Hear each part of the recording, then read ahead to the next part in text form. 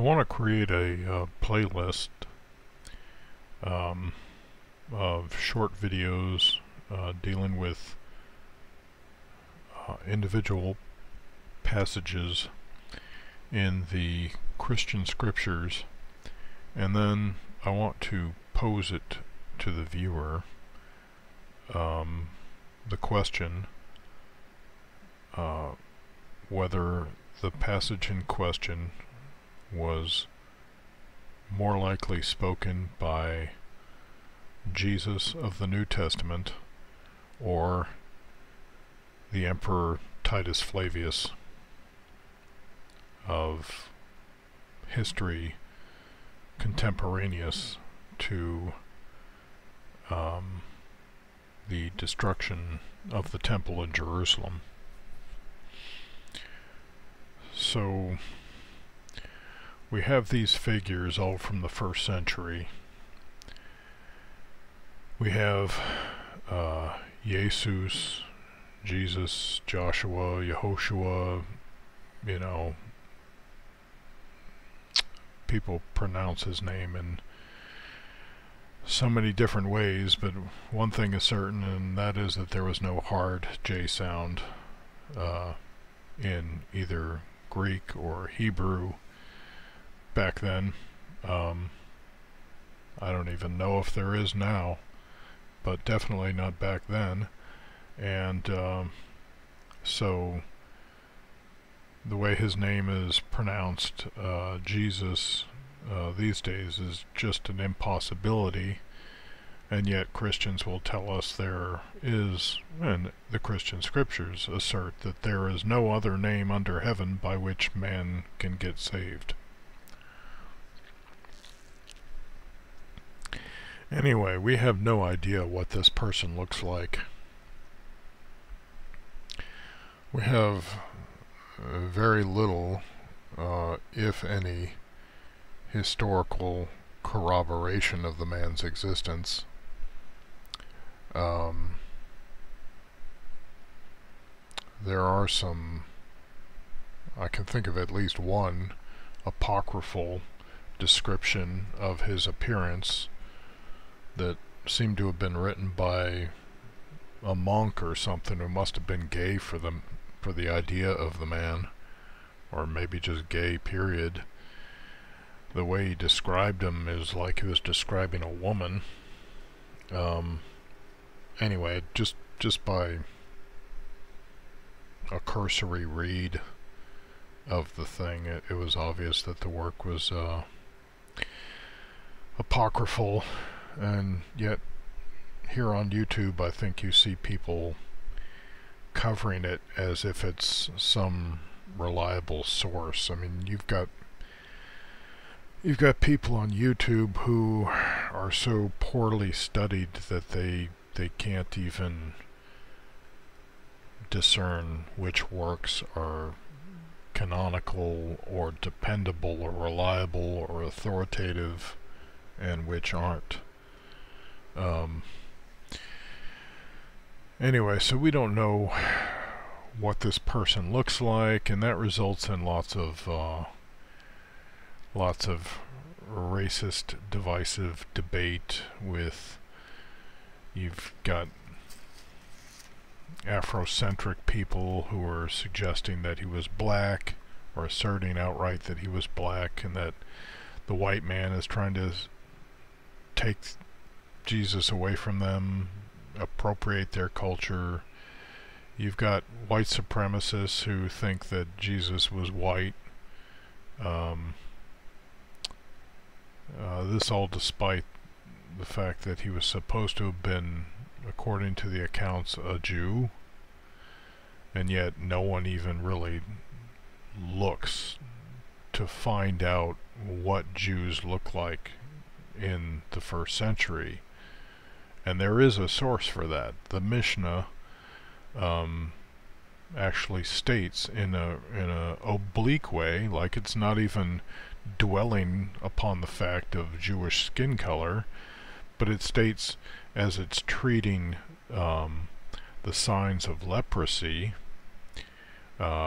basically skin malady,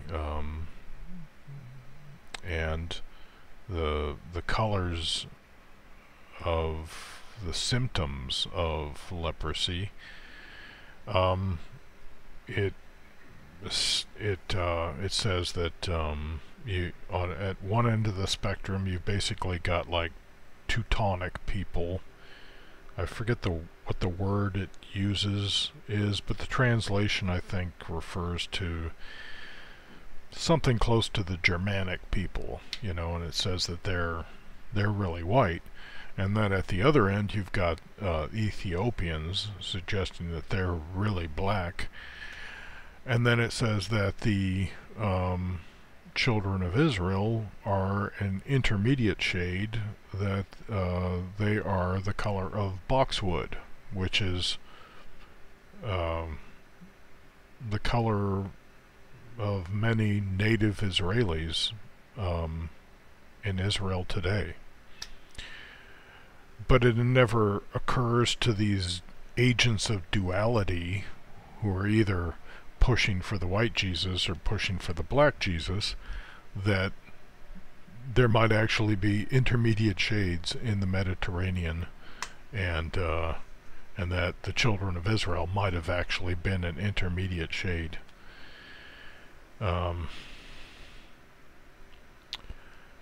Anyway, another figure from this period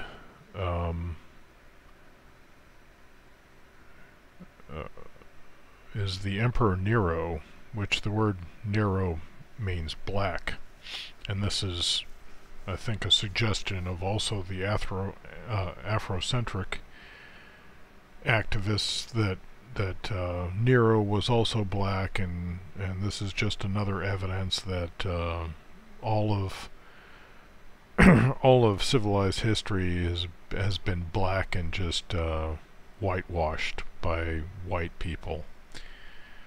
But anyway, his name meant black, and he was also called the first Antichrist by the church. I'm not sure who it was who called him that, but it was fairly well known that he was the first Antichrist, so that you have some people pointing out that the letters of his name actually add up to 666, and they talk about how he died and how that fulfills, you know, prophecy in the book of Revelation, etc. Anyway, he's an important figure from the time period. I'll describe why in a moment. Then you have the Emperor Vespasian, and apparently his birth name is Titus Flavius Vespasianus. And then I put that his code name is the Father in Heaven.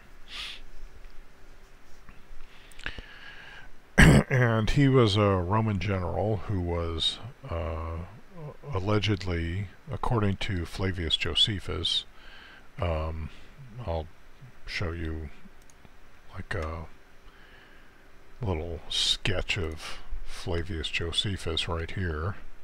I guess this must be him when he was shaved as a Roman POW, if he was shaved. Anyway, this is some sketch of him. I don't know how accurate that is. I doubt that it's very accurate. It's probably just something created for a book. And then I guess this is another sketch here, but they almost seem to represent like a stereotypical Pharisee or something, which I think Flavius Josephus was supposed to be of the Pharisaical line. I don't know, and maybe even descended from the priests. I forget exactly. But some suggest that maybe Josephus didn't even actually exist, but that he was just a character ghost written by the Romans to present a Roman history with a Jewish flavor. I don't know whether that's true or not. I don't find that to be a central question, because whether the history came from the Romans ghostwriting a Jew saying these things, or whether it came from an actual Jewish POW under Roman custody, the end result is kind of the same.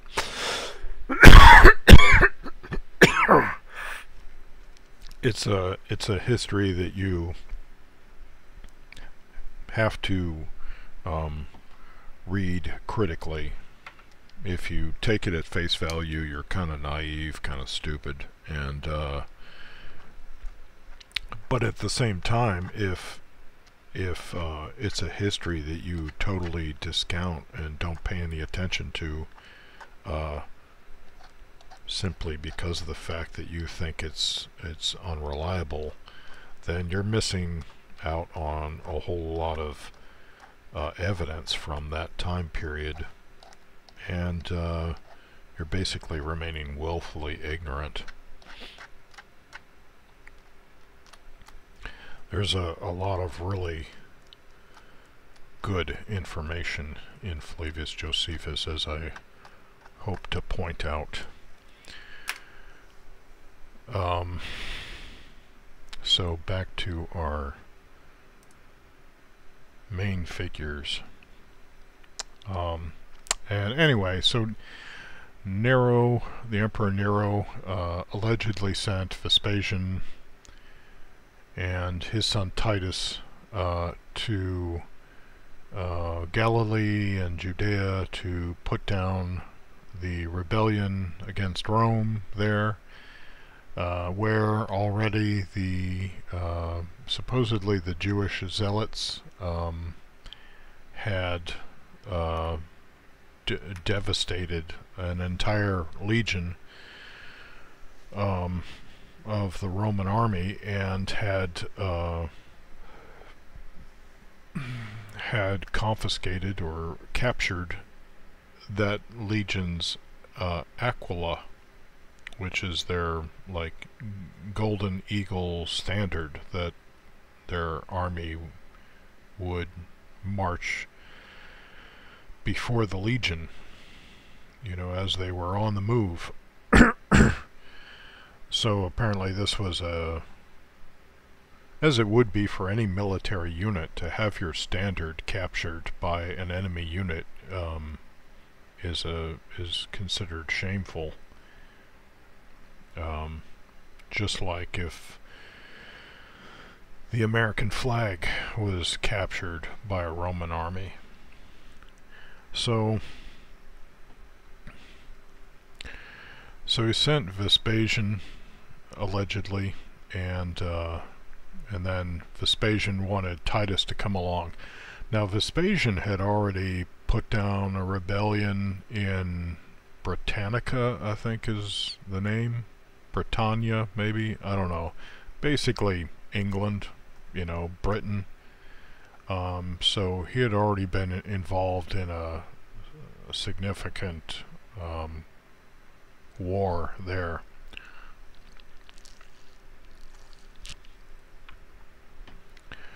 So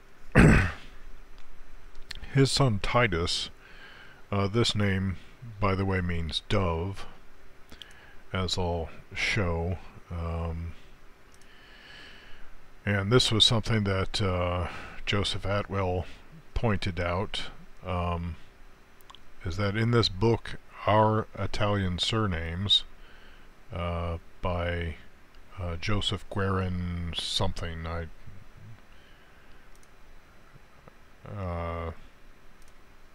I'd have to page back to show you his full name, unless it's at the top. No, it's not. Anyway, on page 130, it's pointed out that the Romans enjoyed conferring bird names upon their fellow men, such as Titus, dove, Gaius, magpie, Gallus, rooster, Gracchus, or Graculus, a daw. I don't know what kind of bird that is. Passer means sparrow, Corvus or Corvinus means raven, Aquila, Falco, and Marula mean eagle, hawk, and blackbird, respectively, all of which were used by well-known families. So we see there that Titus means dove, or at least it did to this author, who seems to have known what he was talking about.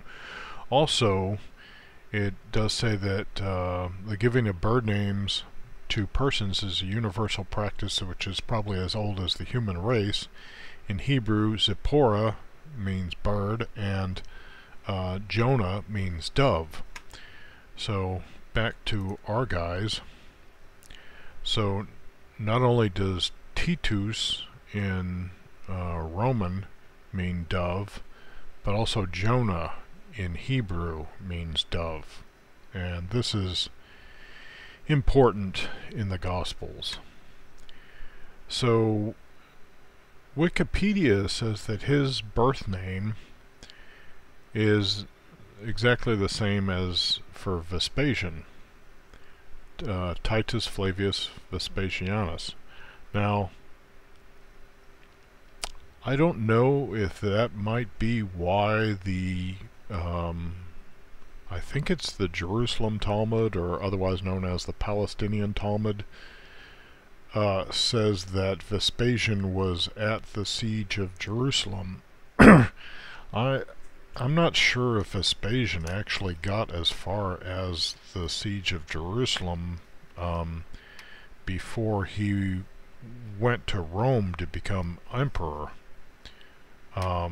Anyway, if Vespasian the father was never at Jerusalem during its siege, it may be because of that the Jerusalem Talmud still reports that Vespasian was at the siege of Jerusalem.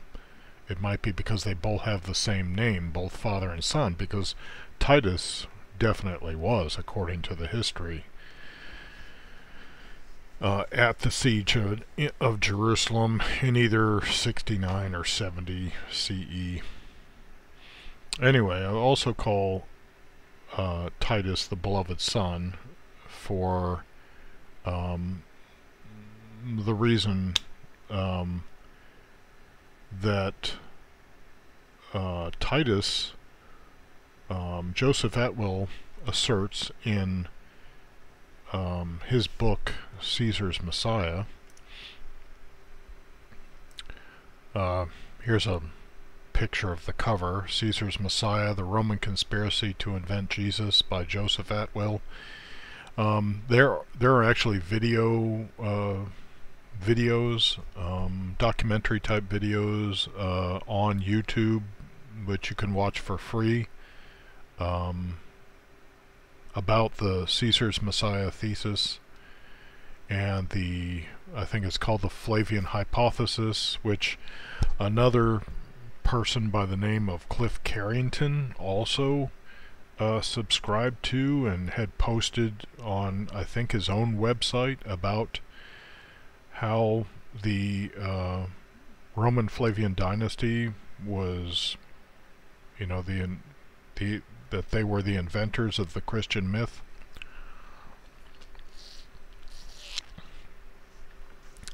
Anyway, so my studies that led to my accepting this thesis, and I'll talk later about my independent discoveries which support that thesis, was that I was fairly fluent in the Christian scriptures, and then in the late 90s I read first I read a book in the mid-90s called Jesus and the Riddle of the Dead Sea Scrolls by Barbara Thiering. Now, I don't know how Barbara Thiering arrived at many of the ideas she did in her book, but her method at least opened up a way of thinking to me that kind of prepared me to be ready for other ideas. Like she basically opened up the idea that, hey, maybe what you're reading in the Christian scriptures isn't meant to be taken at face value, but maybe there's something underlying that's going on there.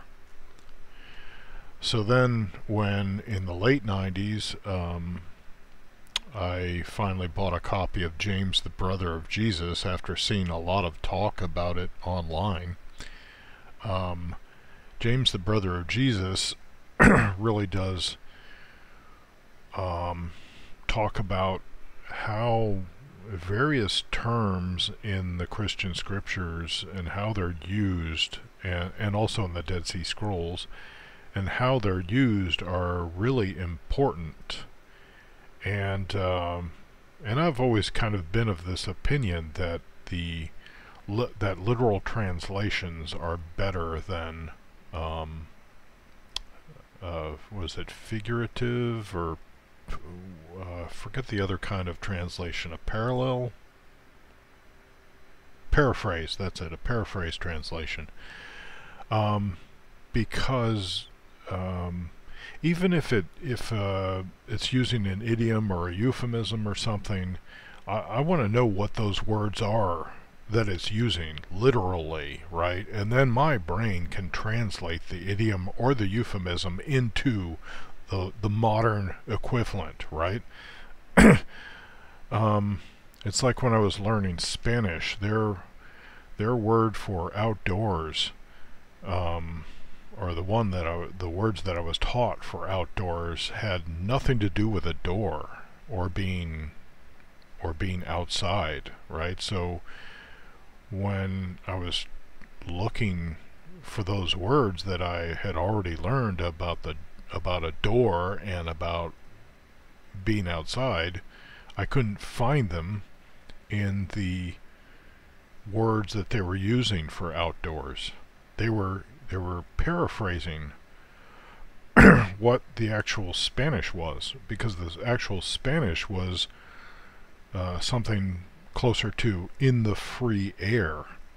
And I was like, oh, well, that makes a lot of sense. Why didn't you just tell me that in the first place? In the free air. In the free air. Yeah, I get that. That's outdoors. That's where the air is free.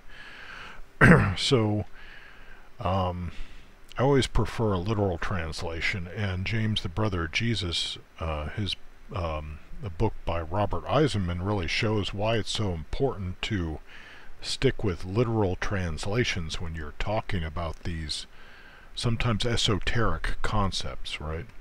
That are in really not just the Christian scriptures, but the Dead Sea Scrolls, the Apocrypha, the Pseudepigrapha, intertestamental literature, and the Hebrew Tanakh. So we can just close these now. However, this is a really sizable book. It's pretty lengthy, lots of footnotes, and it's very repetitive, and it's kind of hard to get through, but it's packed with so much gold. There are just veins of gold throughout that book that you can mine to better understand the real context of the writing of the Christian scriptures. So back to our guys, the real context is that in the first century, Galilee and Judea, they were occupied by the Romans, and Jewish laws were not the same as Roman laws. Romans, they didn't have any problems with worshiping multiple gods, and they certainly weren't worshiping the God of the Hebrews. Now, Romans, not having a problem with worshiping multiple gods, they might have adopted the Hebrew God, and I'm not saying that Jesus is, I'm just saying that he is supposedly representative of the Jewish culture at the time, and I'm here to tell you no, he's not. Anyway, so on the one hand you had Jewish laws, Jewish values, Jewish ethics, Jewish culture, and then on the other hand you had Gentile laws, Gentile culture, Gentile values and ethics. And for Jews, the two were not to mix, at least not in a intermarriage kind of way, unless the Gentile wanted to convert to Judaism. Now, when Emperor Vespasian, he wasn't emperor yet, he was a general then, General Vespasian, and I guess Titus could be called maybe a general then too, I'm not sure. When this father and son team of Roman men of war, not princes of peace, but men of war, the exact opposite, when they move into Galilee and Judea to make war with the Jews, they're killing not just Jewish men, but Jewish women and children. They are lobbing huge stones into these cities and squashing Jewish women and children, and they're not really having that much of a problem with doing so. All they know is that the said town appears to be rebelling against Roman authority, and they're there to squash that rebellion. Doesn't matter who gets squashed. And then that's supposedly when Josephus gets captured as a POW and then is there to witness the succeeding events that eventually result in the sacking of Jerusalem, or the breaching of Jerusalem's walls, and the destruction of the temple by Titus, by the way. Everybody knows Titus as Titus the Destroyer because he's the one who destroyed the temple in Jerusalem.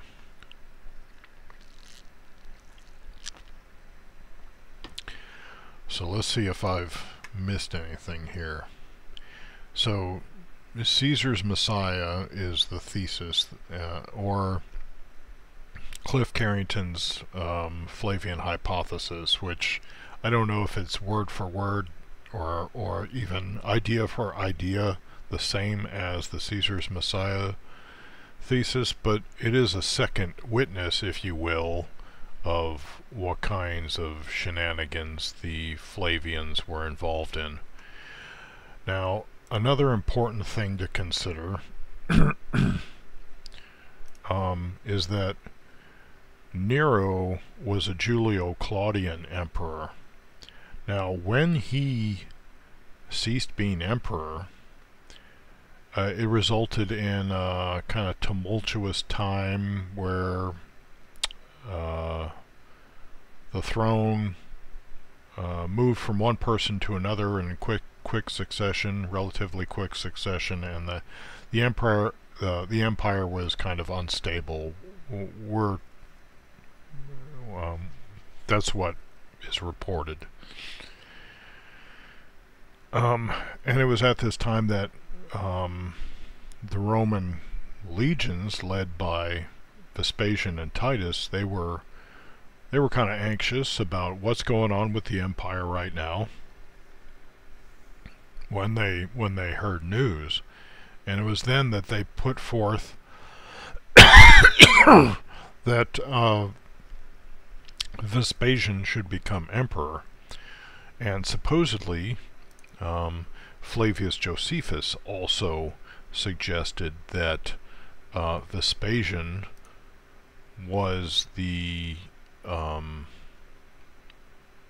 fulfillment of the star prophecy in the Torah that a star shall come out of Jacob, which how this guy, I mean, it would have to be Jacob as a geographical reference, not Jacob as a racial reference.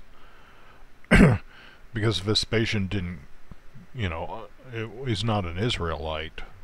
He's not a Jew. He can't represent Jacob in that way, so maybe Josephus was saying that the star coming out of Jacob being a reference to Israel and a reference to the land.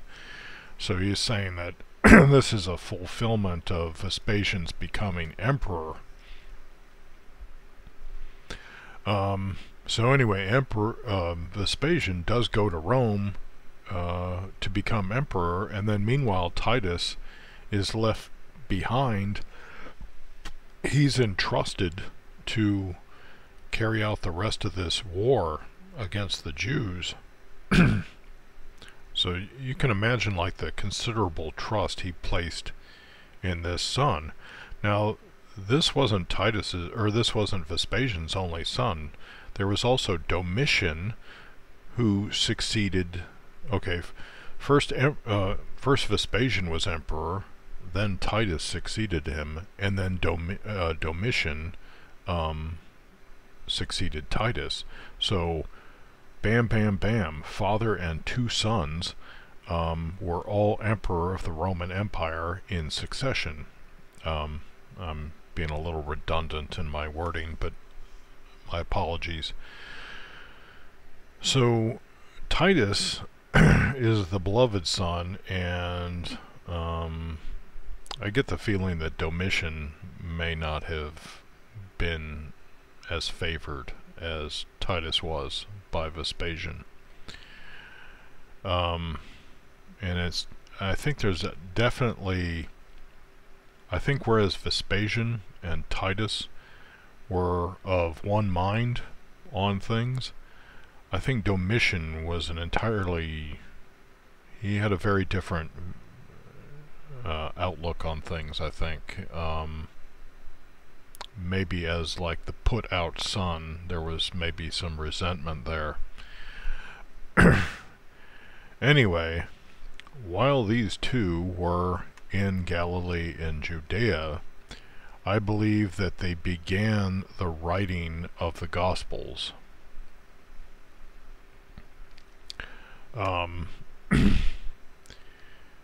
And it should be noted that these two, as emperors of Rome, were worshipped as the Roman state god. So in Roman eyes, both of these men were God. So there's a little bit of your Trinity right there. First the Father was God, then the Son was God. Also, when we see that these men's names, their birth names are exactly the same, it kind of brings up words like, he who has seen me has seen the Father also, and there's a whole bunch of stuff in John about that we could dwell on, but not right now.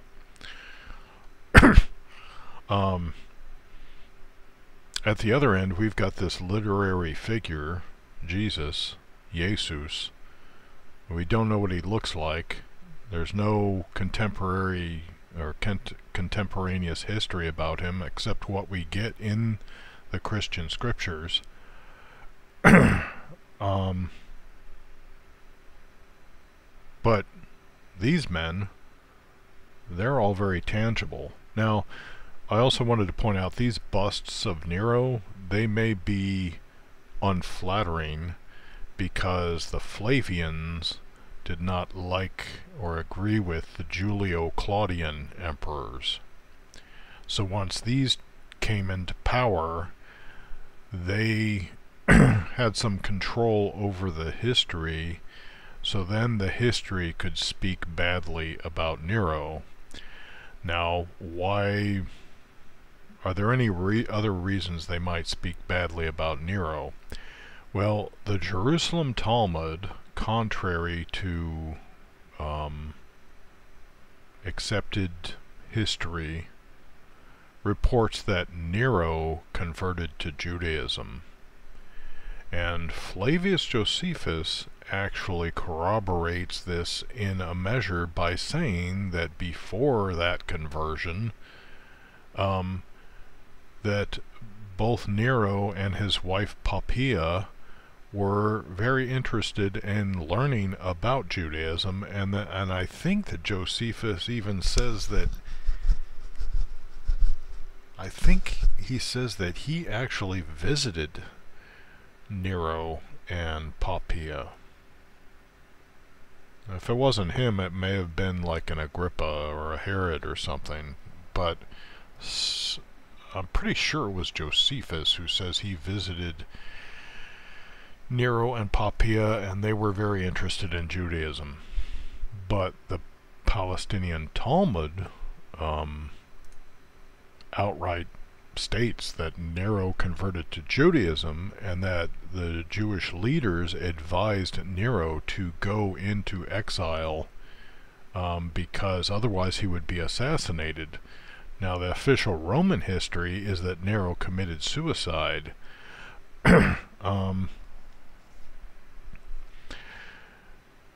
Well, if Nero did indeed convert, then his circumcision could be seen as a metaphorical suicide, because at his conversion he would cease being the Gentile Nero, and he would take on a new Hebrew name.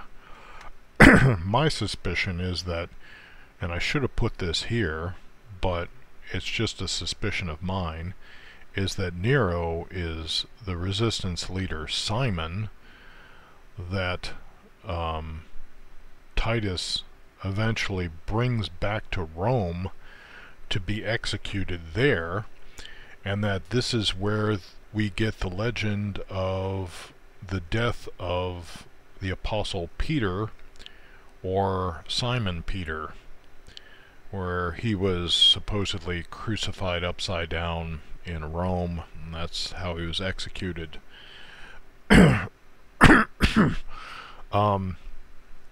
Flavius Josephus is clear that the resistance leaders Simon and John, their end was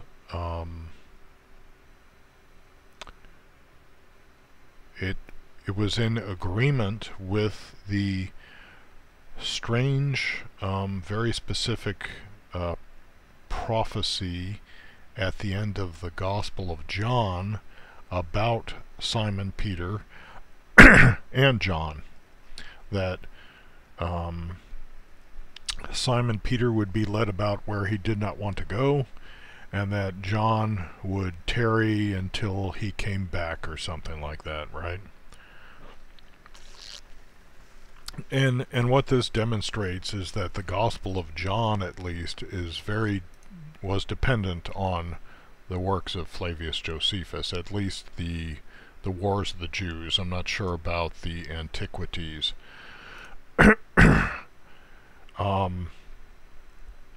Because it's not until, you read the Gospel of John, and that's kind of strange how he singles out both Peter and John. The story's always like, these apostles were like more significant than the other apostles, but but when you read the war and the destruction of the temple in Flavius Josephus, it's very clear why Simon and John are singled out, and that's because Simon and John were the resistance leaders, that Titus fought. Now they can all make a nice little joke about it in the Christian scriptures, by having Titus, who is also Jesus. Jesus is just a literary mask for the Emperor Titus, And that's why, whereas Hebrew scripture was either in Hebrew or Aramaic, up until you get to what I call the Christian addendum. Christians call the New Testament, or the Borit Hadashah, Messianics like to call it, but that literature is in Greek, right? They like to push that, oh look, here's a Hebrew copy or blah blah blah, but that literature is in Greek very early on. Like our earliest manuscripts of the Christian scriptures are in Greek, not in Hebrew or Aramaic. So why would you think that the Jews would accept that as scripture? So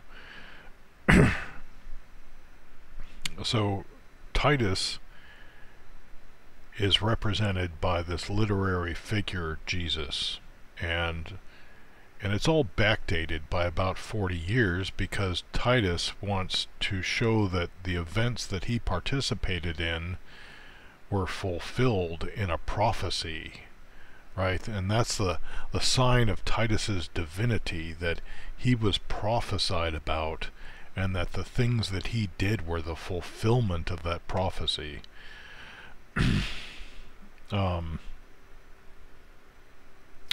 So yeah, see, so we can close this, we can close this. Now for these code names, Vespasian, I looked up what Vespasian means, and it says derived either from Latin vesper, meaning west or evening, or vespa, meaning wasp. And this was the name of a first century emperor, Titus Flavius Vespasianus, the founder of the Flavian dynasty. Now, here, one of the most important passages linking the Christian scriptures to the Flavian dynasty is Matthew 24. I think they call it the Little Apocalypse, or the Little Book of Revelation, or something like that. And there it says, for as the lightning cometh out of the east and shineth even unto the west. Well, this is like the exact opposite of the direction you would expect. You know, the sun does rise in the east and set in the west, but that's not how the Flavians came to the area. They came from the west into the east. So anyway, here it says west very prominently, right next to the word, so shall also the coming of the Son of Man be. Now, definitely Titus was a son of a man, Vespasian, but in the Christian scripture, Son of Man is taken to be, you know, like a messianic term. I think mostly based on, was it the book of Daniel? Anyway, then this passage is really important, but I should talk about this at another time, because this is a key in describing the linkage between the sayings of Jesus and the Roman Flavians. So we can kill this now. And I tried to see if there was any connection with the Hebrew word for black. I didn't uncover anything, but that might be because I'm not, you know, fluent in Hebrew. Now, I did want to point out that Caesar's Messiah thesis, it suggests that the Gospels are written in such a way that they're kind of a mirror of the military exploits of Vespasian and Titus when they invaded Galilee and then Judea. Now, there are events that happen in the Gospels, and one thing the Gospels do, or at least in the sayings of Jesus, what is done over and over again, is to say that he who has ears to hear, let him hear. He who has eyes to see, let him see. And then also there's a passage, something about like, we played music for you in the marketplace, but you didn't dance. Anyway, this seems to be, it seems like almost an in-your-face, like Illuminati speak kind of thing, where they're saying, they're like knocking on the heads of the readers, and they're saying, hello, McFly, hello, McFly, wake up, and they're trying to say, if you'd open your eyes, if you'd open your ears, you would see that what you're reading is really about Vespasian and Titus. It's not about some itinerant, peaceful Jewish rabbi. Now, there is the possibility, mind you, that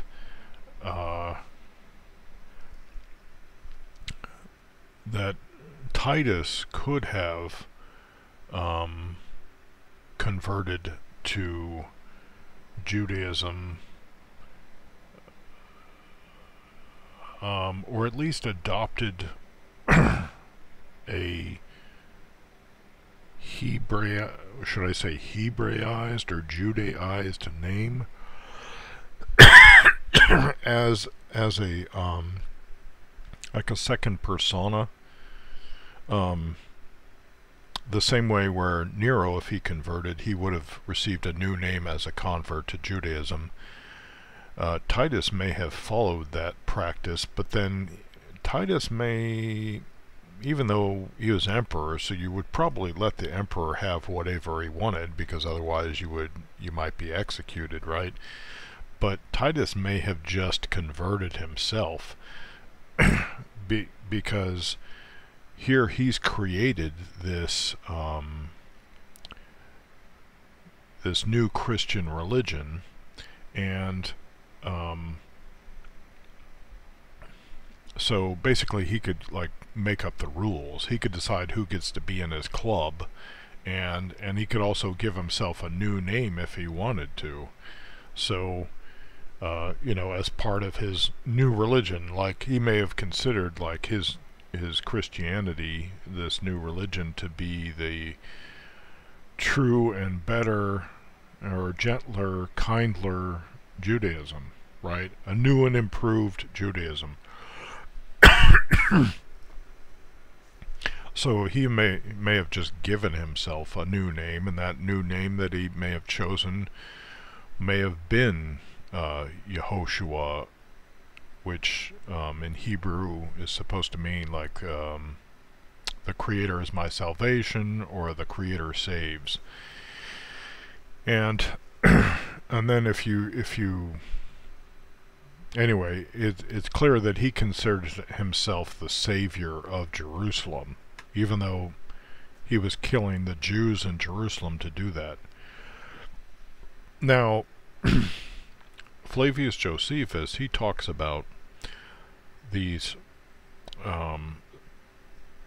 zealots or Sicareim or dagger men, and and how these zealots were the ones that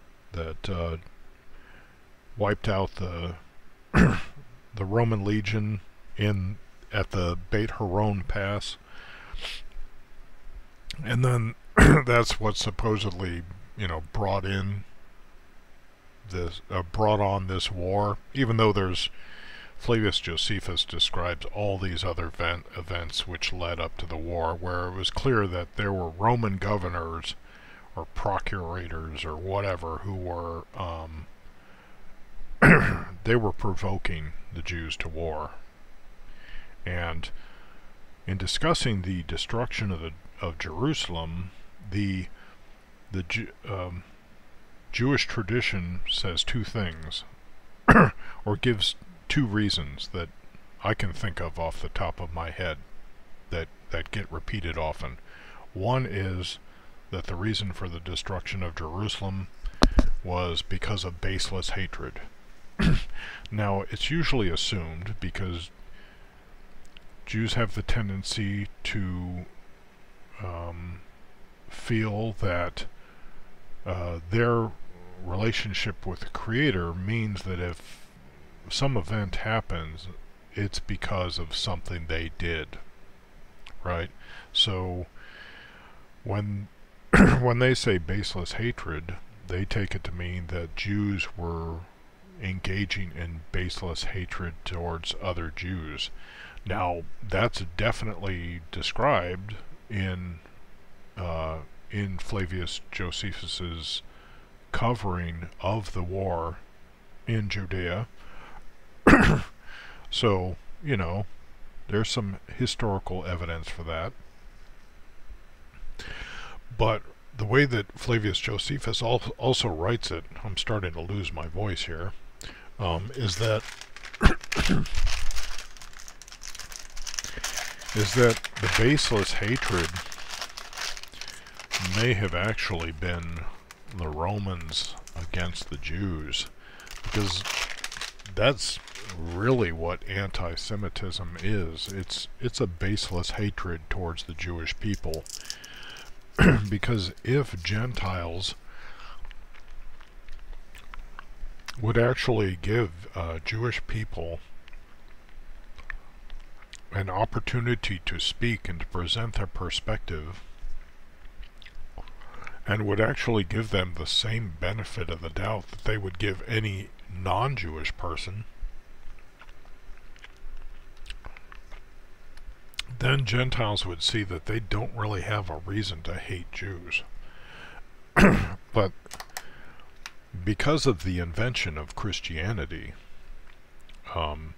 as this anti-Jewish religion, and it really is, because the Jews are presented as the enemy in the Christian scriptures, and then Christian tradition, you know, it has a definite sore spot that the Jews didn't accept Jesus as the Messiah. And then you have Islam. It's also anti-Semitic, anti-Jewish, because here they put forth this prophet, Muhammad, and the Jews didn't accept him as a prophet. Well, why should they? The Jews have a commandment in the Torah, which is way older than the Quran, that says that a prophet like Moses would have to come from Israel's brothers. And that does not describe the Arabs. So both of these world religions, Christianity and Islam, they've got real sore spots towards the Jews, because they're the innovations, they're the new message, and the Jews never received their message. Well, why should they? The Jews already have their own religion, and it's complete, and it didn't need any innovation, at least not from the Jewish perspective. So, what's left to do when the real children of Israel in the world don't accept your message? Well, then you have to paint them as demons, devils, the enemy, and you have to hate them, because they're a reminder, a daily reminder, that you're a participant in a fraud. So, a racist fraud. It's both of those ideologies, like, you take jihadists in Islam, like they're especially like for example the Palestinians, they like live, breathe and sleep killing Jews. They train their toddlers and brainwash them to dream of killing Jews, and that's how October 7th happened. This goes back to the mid-2000s, when the expulsion of Jews from Gush Katif in the Gaza Strip happened, and the Palestinian Authority had children's TV shows with Farfur the mouse and Nahul the bee and Asud the rabbit, and these were like basically like Disney type characters. I mean, Farfur was clearly Mickey Mouse, and they were people dressed up like Disney characters, like you would see at Disney World or Disneyland. And Farfour the mouse was the first one, Nahul the bee was the second one, and Asud the rabbit was the third one, and all three of these characters were brainwashing Palestinian children to want to kill Jews. And that's like, there were probably like 0 Muslims that had any problem with that. So, and then Christianity, it's like, oh, we love the Jewish people, but can we tell you about Jesus, right? It's love with a condition, and that condition is that, but eventually you're going to accept Jesus. You're going to bend the knee, and you're going to affirm that Jesus is Lord. It's not unconditional love, and it's not the benefit of the doubt or the common human courtesy that you would give any non-Jewish person. It's love with a condition. And that condition is contrary to everything that Jews have believed for, thousands of years.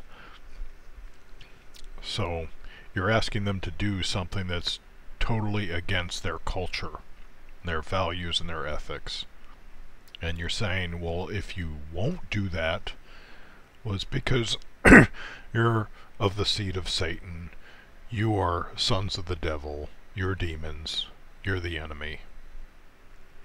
And that's Christianity, which, teaches you to love your enemies, right? So the reason Christianity is so anti-Jewish is because it was invented by these two men that were exterminating Jewish men, women, and children during that whole campaign through Galilee and Judea. And and if you wanted, you could say it ended with the siege at Masada, but Titus didn't participate in that as far as I know. So the intention of this playlist then will be to show that various Jesus sayings actually make more sense when spoken by the Roman general turned emperor Titus, especially given that the text is in Greek. So that's what I will endeavor to do. I've probably left out some details here.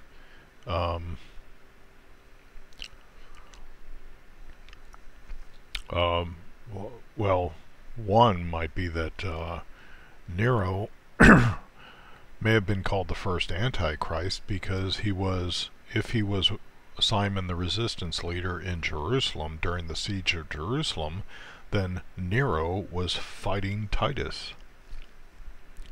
Titus, who was supposed to be Jesus the Christ. So that would definitely make him the first Antichrist. So, but what does John say? That who is Antichrist? Anyone who does not acknowledge that Jesus is, what, the Son of God come in the flesh or something like that? Yeah, well, Nero would not have affirmed that confession. So, I guess that would make him the first Antichrist. But anyway, the Christian myth, it's a mythological religion built up around the military exploits of Vespasian and Titus against the Jews in Galilee and Judea. And if you really wanted to read the real gospel, because note that the Evangelion, is that the word? The Evangel, anyway, the good news or the good report. The Flavians are saying that their military conquest in Galilee and Judea was the good news, the good report of their military conquest, as opposed to the evil report of the 12 spies when the Israelites were entering the land of promise.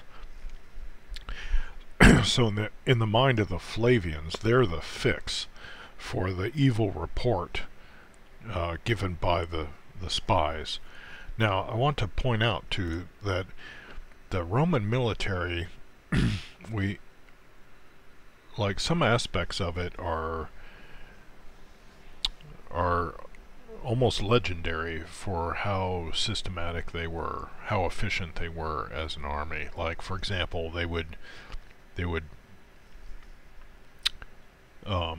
literally move mountains to make the road ahead of the army as it advanced, so that when the Roman legions would move into an area, they were actually building a highway that would that could be used for commerce and traffic in the future in the empire. So that it's like they were killing two birds with one stone. Not only were they making it easier for their army to move forward, but they were also building up infrastructure for the empire. Well, people tend to think that, okay, yeah, just the Romans moved in and they didn't have any idea of what was going on or their enemy, and you know, they had no intelligence about what they were going to be doing, right? But there's two great videos here on YouTube about the speculatores, the spies of the Roman army, and also the another video also by the Invicta account here on YouTube of the exploratores, the scouts of the Roman army. And you can see where if the Romans were using spies and scouts for their Roman army, then Vespasian and Titus would have been using spies and scouts.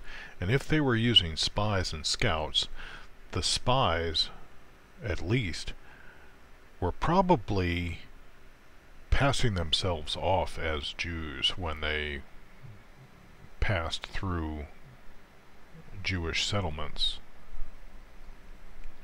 So there you have an example of Romans posing as Jews. And you can even, for one, that like the apostles, the sent out ones, Caesar's Messiah suggests that these were actually Roman Roman scouts, I think, or Roman basically like officers in the Roman legions. And but then of course that would kind of contradict Simon and John, unless Simon had been a Roman, aka Nero, and John had been a Roman. And that's another thing that Josephus seems to suggest in a very subtle way, is that these resistance leaders of the Jewish resistance, they may have actually been Roman agents. Like, he seems to suggest that the Zealots and the Daggermen and the Sicarim, whereas in Judaism the spilling of blood is kind of an abhorrent thing, it describes how these Daggermen, supposedly these Jewish zealots, were going around assassinating people. And it seems a lot more likely that the Romans had assassins going around posing as Jews and assassinating people. For one, the Roman strategy is to divide and conquer. So the way to do that is to create like two polar opposites, right? So you'll have your agents gather people to these two polar opposite ideologies So on the one hand, you may have had the Herodians or the Hellenists who were bringing in, inviting Jews into paganized culture. Then at the other end, you may have had these like hyper zealous or super zealous Jews, supposedly agents bringing Jews over to their side towards a super fundamentalist form of Judaism that may have, you know, been like ideologically overreaching. So I think a good candidate for that end of things may have been the Dead Sea Scrolls community, because there are things in the Dead Sea Scrolls that are way stricter than anything I've ever heard about in Judaism, at least today, and that I'm not sure if they even really jive with the Torah, the commandments in the Torah. But so then as you draw people to both of these poles, then you create the opposition within the people that you're trying to conquer. So because they're divided against each other, they can't focus their efforts against you. And that's where Josephus actually contradicts the Christian scripture's characterization of the Pharisees. And note that the Pharisees, the rabbis of today, are descended from the Pharisees. So a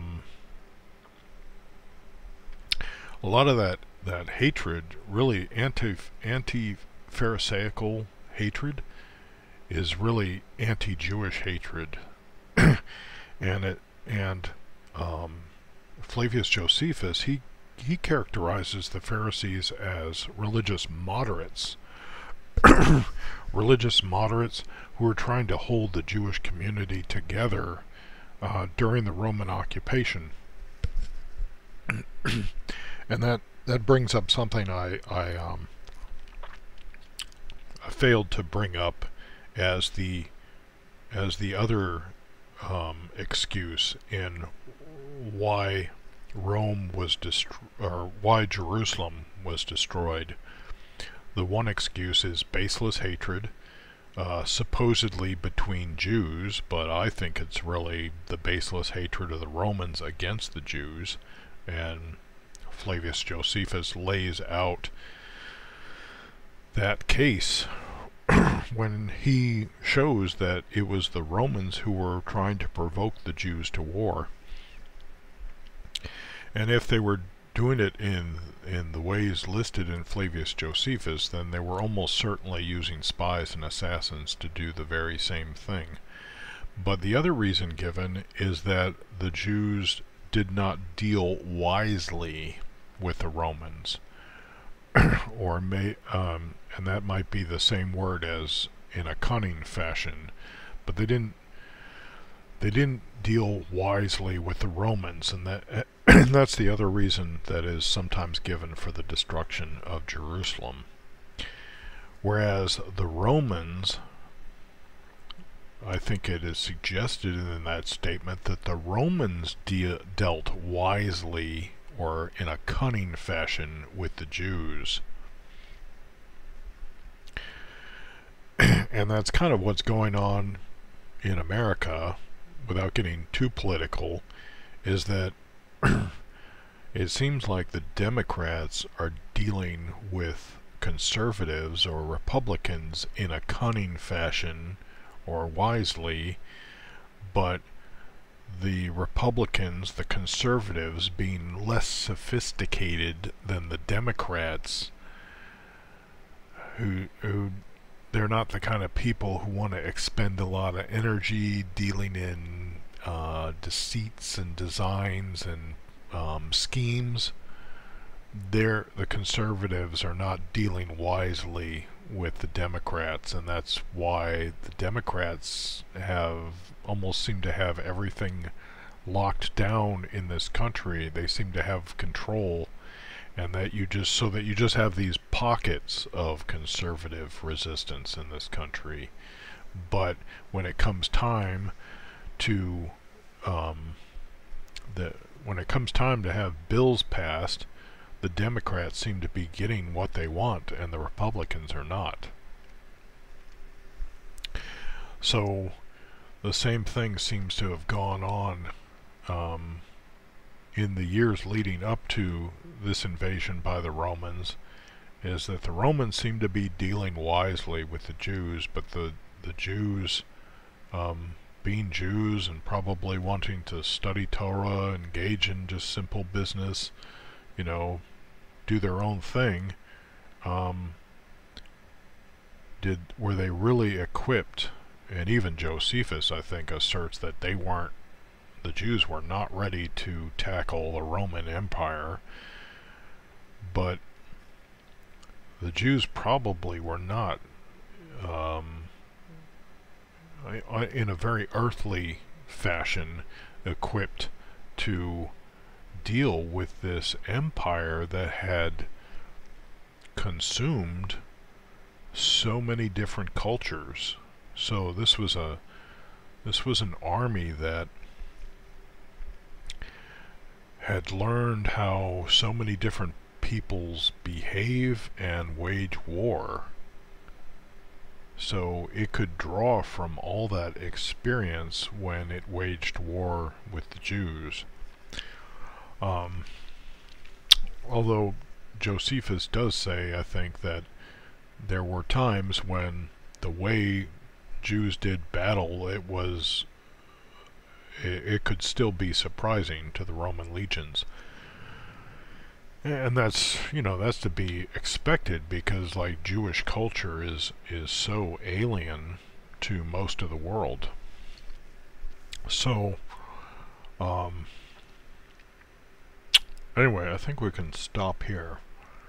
So what I want to do is, despite all of the naysayers in the historical Jesus industry, all these scholars who put so much of their credibility, they bank so much of their credibility on their theories that Jesus was a hippie, or Jesus was a communist, or Jesus was a Palestinian freedom fighter, or Jesus was a Hellenistic Jewish rabbi, or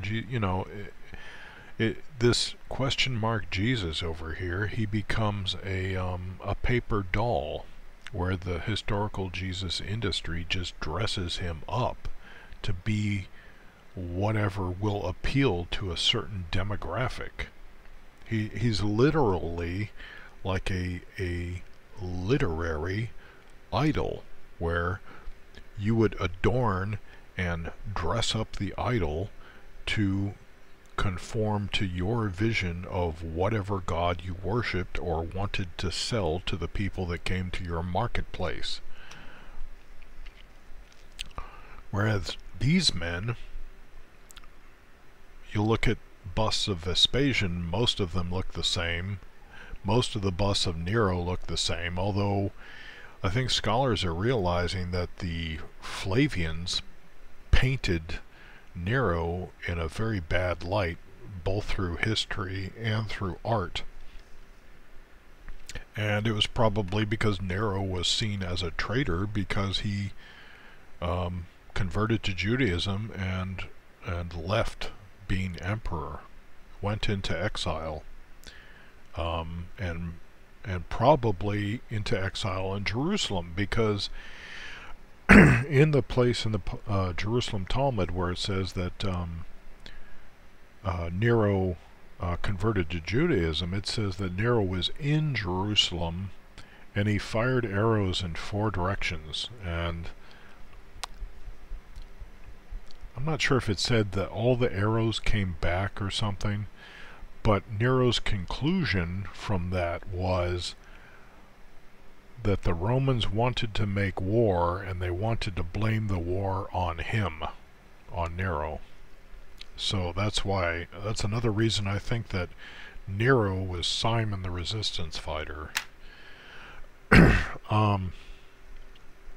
Later known in church tradition as Simon Peter, you know, who had such faith problems and doubted, and but then later became the rock of the church for confessing that Titus was Jesus, the Messiah, according to the Christian scriptures. Of course, Nero was, as Simon, Nero was captured and he was in Titus's custody during that whole trip back to Rome. So it may have actually transpired that Nero may have, under duress, confessed that Titus was the Messiah, the son of the man who would have been the Roman state god at the time, Vespasian.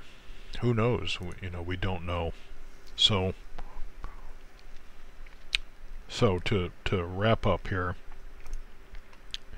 I think you should watch these two videos about the Speculatores and the Exploratores, and understand what was really going on when Vespasian and Titus made war in Galilee and Judea, and how they were probably already beginning to write the Gospels, the same way that Marcus Aurelius was pictured as writing his Stoic philosophy when he was out in the field as a Roman general himself.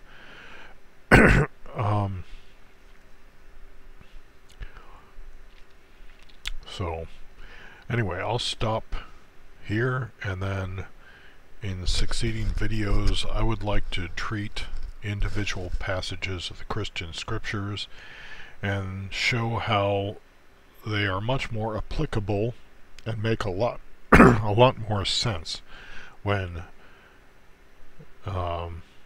they come out of the mouth of Titus than if they come out of the mouth of a itinerant Jewish rabbi, supposedly.